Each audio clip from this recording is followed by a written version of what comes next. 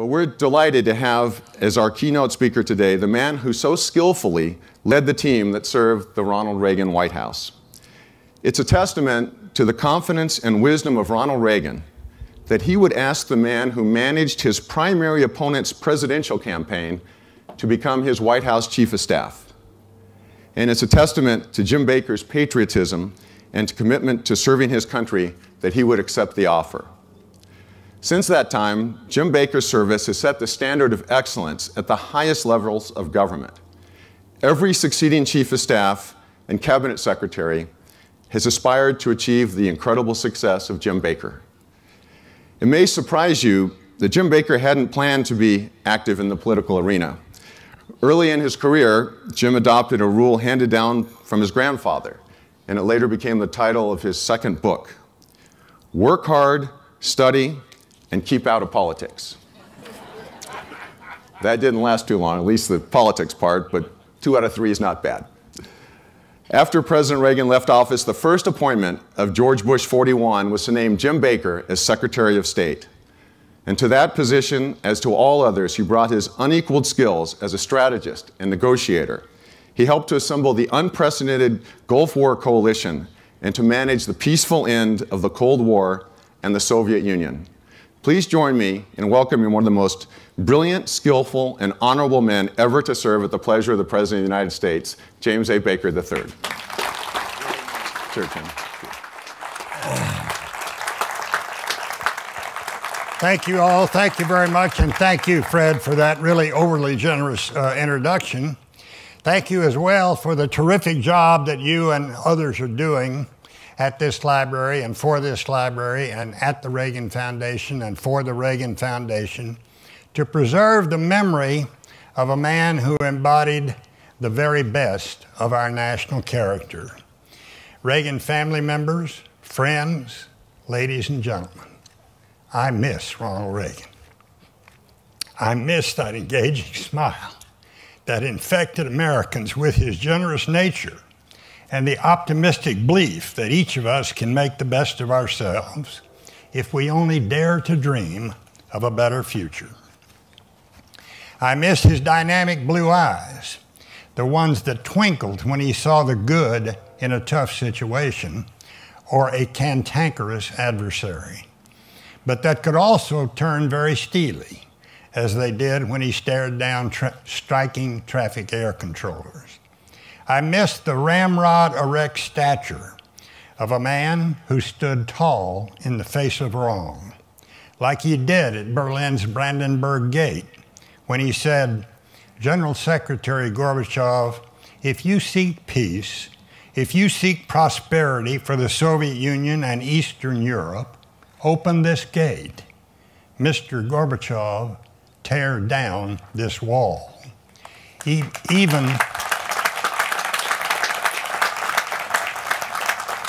Even as he battled darker forces in the world, he remained touched by what Abraham Lincoln once described as the better angels of our nature.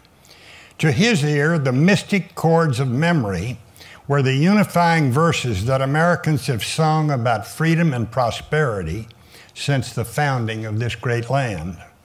And so as time goes by, as our national discourse grows more coarse and more crude, as increasingly harsh winds blow across the globe, and it seems that our leaders either won't or can't do the people's work at home, I miss him even more. Ronald Wilson Reagan came from the Midwest with a background as diverse as the country he loved. He studied economics at Eureka College. He became a radio broadcaster, a labor leader, a corporate spokesman, and then governor of California. As he matured, he demonstrated the power of big ideas about taxes, about spending, about regulation, about national defense.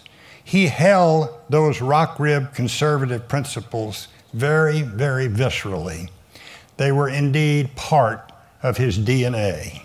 And he never, never wavered from them. But even more, he was a decent, humble, and graceful soul, A man who, as George H.W. Bush once said, paid attention to small kindnesses that also defined a good life. Some didn't like his policies, but it was impossible not to like the man himself. Along the way, President Reagan restored our economy as well as our national confidence. And he did so in the middle of what was then the worst economic crisis since the Great Depression. People worried that Japan Inc. would lead the world into the 21st century, but not President Reagan. He knew better. We are not, as some would have us believe, he said, doomed to an inevitable decline. He said this at his first inaugural. We have every right, he said, to dream heroic dreams. With his leadership, we again dared to dream of our nation at its finest. President Reagan had an unrelenting faith in the American experiment and in the goodness of its people. And fortunately for our country, he had more than just the power of good ideas. He was a principled pragmatist with an uncanny ability to turn his words into actions.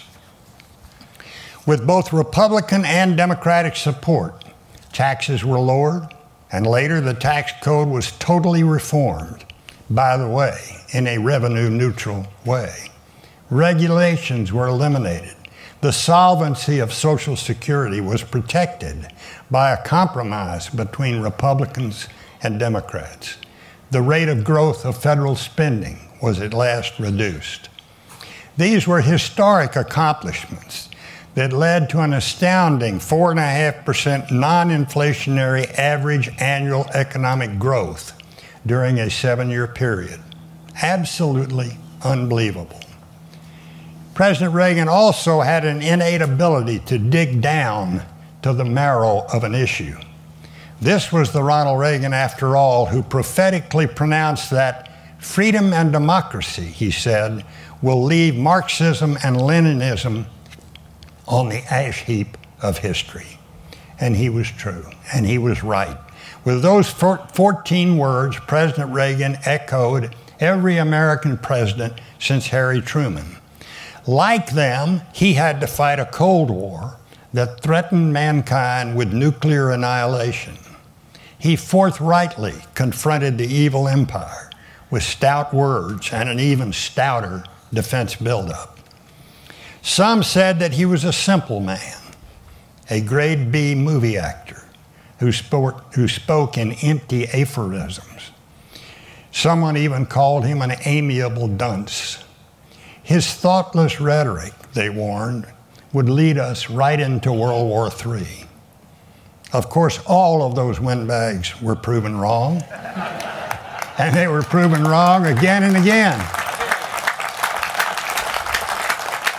While his critics carped, President Reagan acted, and he transformed our nation and the world. As clearly as Ronald Reagan saw things, though, he also understood the complexities of reality. He knew that the Soviet Union was a threat to freedom and stability around the world. But he also recognized that even at the center of darkness, there are men and women dedicated to building a better world. So he developed a relationship with Gorbachev that became a model of diplomacy, one that reduced tensions between the two countries rather than heightening those tensions. Indeed, President Reagan changed how the rest of the world looked at us, just as he changed how we looked at ourselves. And if Ronald Reagan was an inspiring president, Nancy was the consummate First Lady. She was the cherished apple of his eye, of course, as well as his ardent supporter and his protector. Their life together taught us all about the power of a kind and loving relationship. Theirs was, quite simply, a love affair to remember. So it would be wonderful indeed to see them on the South Lawn at 1600 Pennsylvania Avenue once again, waving to reporters and photographers as they confidently strode from Marine One to the White House. hand in hand and smiling, always happy, always optimistic. But of course, as much as we might like to, we can't bring them back. But one thing we can do is remind our children and grandchildren that this country of ours can achieve greatness when someone like Ronald Reagan is in the White House. The lessons of President Reagan can give courage to Americans who struggle to make sense of today's politics based on the destructive belief that it is better to yell at each other over our differences than to work together to find solutions to our common problems. Those lessons can remind us that words do have consequences. President Reagan knew that. President Reagan said what he meant, and he meant what he said. And were he alive today, it is impossible to imagine him walking away from a red line that he himself had set. He understood the power of a president's words, and he knew that they must be husbanded and husbanded very carefully. The lessons of Ronald Reagan can teach us, I think, that the globalization of the world's economy is an opportunity, not a threat, for American workers and business people. As the president who struck the Canada-US Free Trade Agreement, which of course was the precursor to NAFTA, President Reagan understood that though some sectors of the economy can be hurt by free trade, overall, free trade creates economic growth, and of course that's what creates jobs.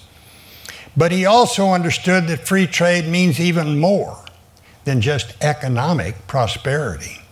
It promotes geostrategic stability as well. I recognize President Reagan said in 1986 the inescapable conclusion that all of history has taught us, and that is the freer the flow of world trade, the stronger the tides of human progress and peace among nations. He wanted to break down barriers, not erect them. There are many other lessons we can take from President Reagan that can guide us today.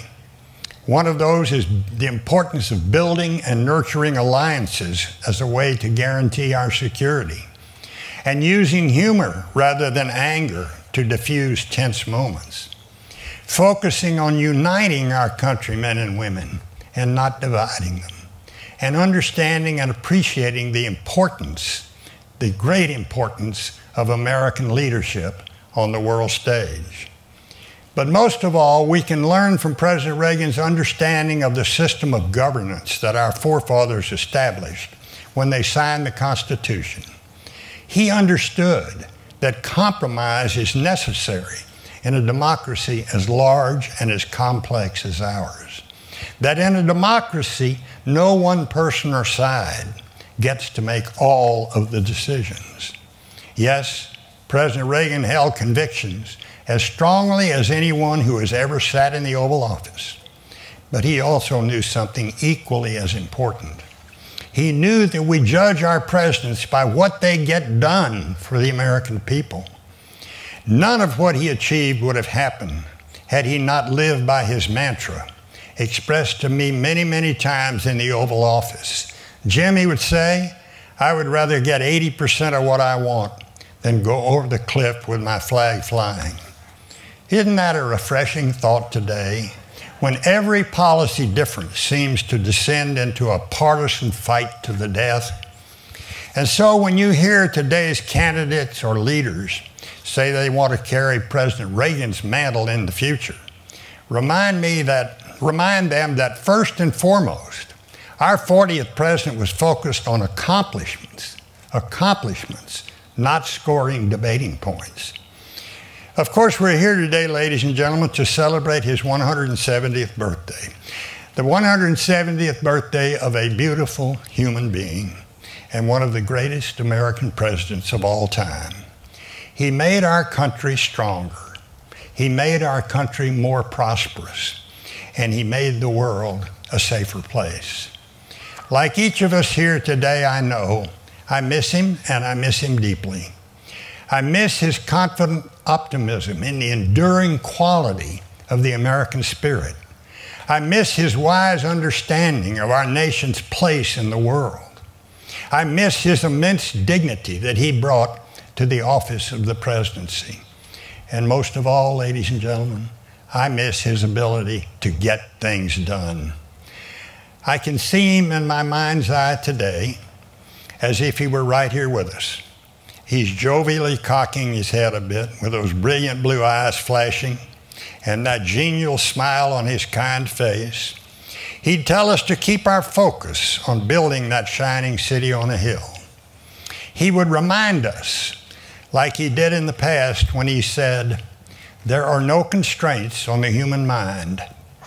There are no walls around the human spirit, no barriers to our progress, except those that we erect ourselves." And he would encourage us to dream heroic dreams once again. Then he would take Nancy's hand in his, like he did so many times before, and he would look lovingly into her eyes. "Life is one grand, sweet song," he would tell her. "So start the music. Happy birthday, Mr. President. We miss you."